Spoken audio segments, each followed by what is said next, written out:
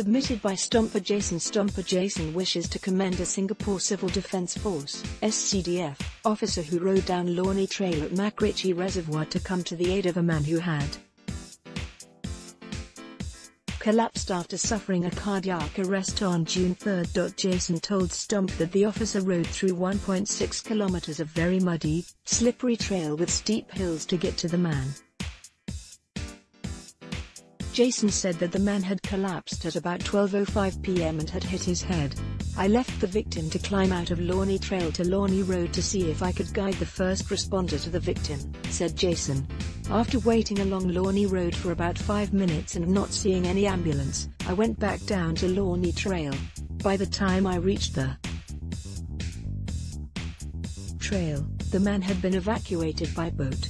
Salute to the SCDF officer for going above and beyond the call of duty. In response to Stomp's media queries, an SCDF spokesman said that they were alerted to the incident at 12:30 p.m. A Chinese man was conveyed to Tan Tock Seng Hospital and the hospital was alerted to be on standby to receive the patient, said the spokesman.